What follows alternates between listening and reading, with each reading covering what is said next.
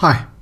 Now in this question we've got to solve this differential equation.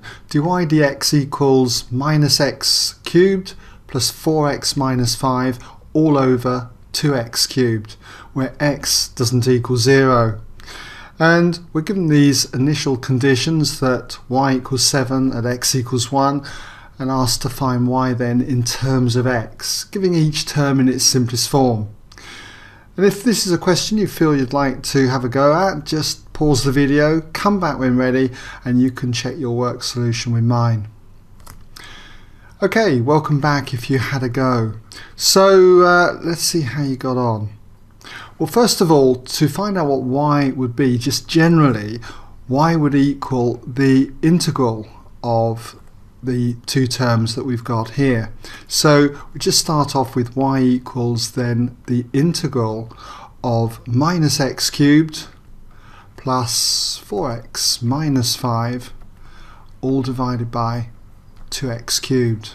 Okay, if we think of integration as the reverse, the inverse of differentiation, then y would equal the integral of this with respect to x. Now we're integrating two terms, so we need to put that in brackets, and we're integrating it then with respect to x.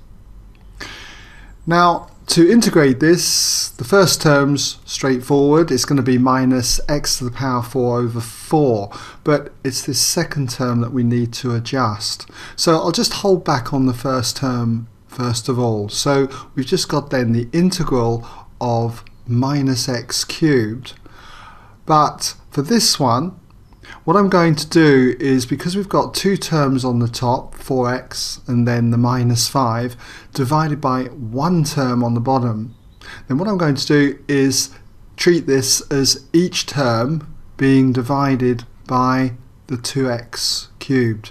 So we've got 4x over 2x cubed and then minus 5 all over 2x cubed. And then all of this is integrated with respect to x. Next, what I'm going to do is just tidy up before we start to integrate, because it's these two terms here that we need to prepare. So for this term here, I can see that we can cancel this. We've got 2 into 2 goes 1, 2 into 4 goes twice. And then x divided by x cubed, remember we subtract the powers, 1 take away 3 is minus 2, so we can think of this now as x to the power minus 2. So we've got 2x to the power minus 2 there. So let's just put that in, plus 2x to the power minus 2. And for this one here, we've got minus 5 over 2 multiplied by essentially 1 over x cubed. 1 over x cubed is the same as x to the power minus 3. And all of this is integrated with respect to x. Now there was another way that you could have achieved these two terms here, and it's quite common to see this. If you've got 4x minus 5 over 2x cubed, then you could think of this as being identical to a half, that's the 1 over 2 here, and then multiplied by 1 over x cubed, which is the same as x to the minus 3. And then all of that is multiplied by 4x minus 5. Don't find yourself bringing the 2 up, okay? It's not 2x all to the power minus 3, it's just the 1 over 2, x to the minus 3. And then you could expand this, and you've got a half of 4, which is 2, and then x to the minus 3 times x to the power 1, add the powers and you get x to the minus 2. And then you've got a half x to the minus 3 multiplied by minus 5, which is going to be minus 5 over 2 x to the power minus 3. So you had that alternative version then to get these two terms here. So either way, let's just now integrate this. Okay, so if we do integrate this in the usual way, where we add 1 to the power and divide by the new power, so minus x cubed becomes minus x, add 1 to the power becomes 4, divide by the new power, so that's 4.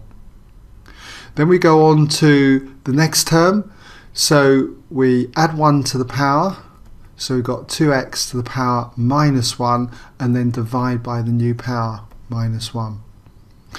For the next term, we've got minus 5 over 2, add 1 to the power, so you've got x to the minus 2, and then divide by the new power. So we can just continue that line down there and put minus 2 there. And don't forget, you've got your constant of integration, which I'm going to call plus c.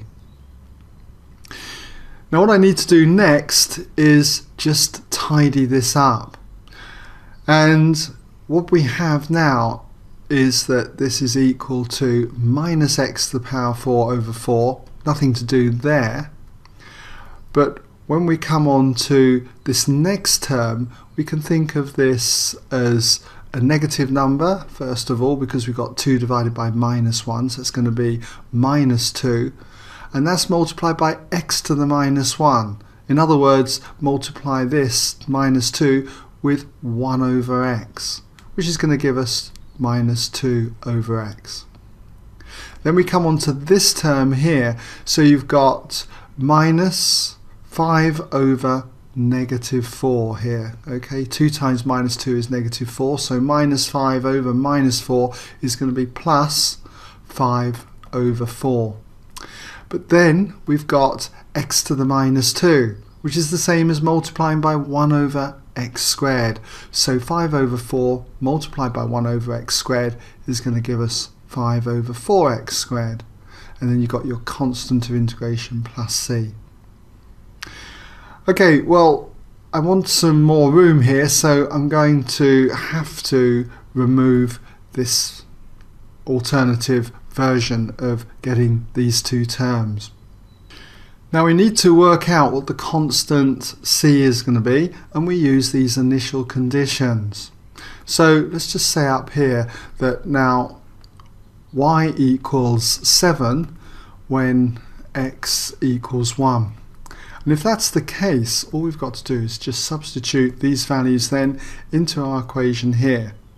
We know that y is now 7, so we therefore have 7 equals minus x to the power 4 over 4. But x is 1, so we've got minus 1 to the power 4 over 4.